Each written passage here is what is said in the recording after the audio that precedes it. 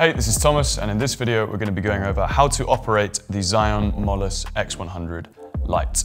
In the previous video, we've been over how to power the device as well as setting it up with the various different accessories.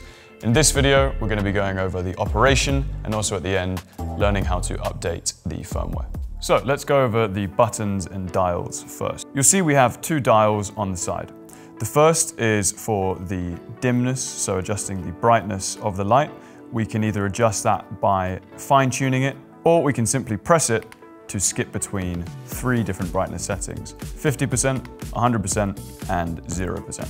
On top of that, we'll see we have a CCT control to adjust the color temperature of the light, all the way from 6,500 right down to 2,700. Again, if you push the dial down and use it as a button, we can skip between 2,700 to 5,500 to 6,500 and back down to 2,700. You'll see on the display here, we have a simple representation of the level of brightness and also the color temperature that we currently are on. We have the mode on the top left-hand side, and when we are plugged into USB-C power, we will also see the wattage that is being put into the device. So there are two different power settings on the MOLUS X100. We're going to access those by holding down the brightness as a button, releasing, and then you'll see the power on modes. So we've got a normal mode and a live mode. If we switch to live mode, the device will automatically be turned on as soon as we plug it into power. So we're now powering the light through the mains, and as you can see,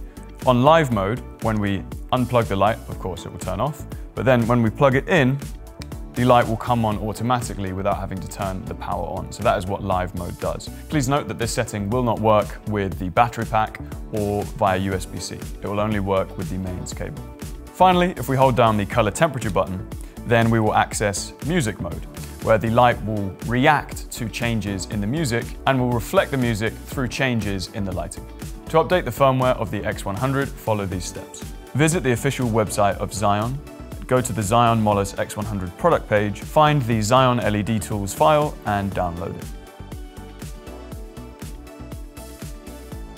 Unzip the firmware for the files with the PTZ file extension. Connect a Type-C USB cable into the Type-C port of the X100 and connect it to your computer.